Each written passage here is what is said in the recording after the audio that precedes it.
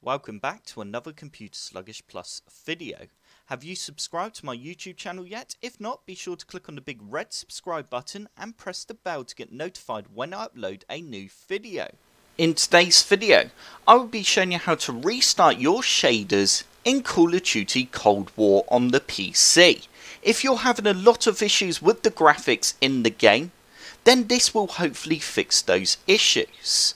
And also, I do recommend you do this every time you change your graphics settings anyway in the game. To start off with, first you need to open up Cold War, and once you're on the main screen like I am now, you now need to click on Settings. You now need to click on Graphics at the top, and you now need to scroll all the way to the bottom, and you now need to click on Restart Shaders. You will now have a window that looks like this.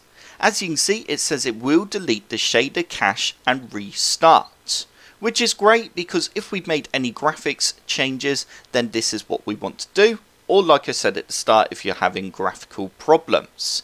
You now need to click on restart, and you will now notice a bar at the top saying that it's doing the restart on the shaders. As you can see, it's currently on 7%. Once this has finished, go ahead and join a game and see if it has fixed the graphical problems you're having. I hope this tutorial has helped. If it has, hit the like button below and subscribe for more Computer Sluggish Plus tutorials.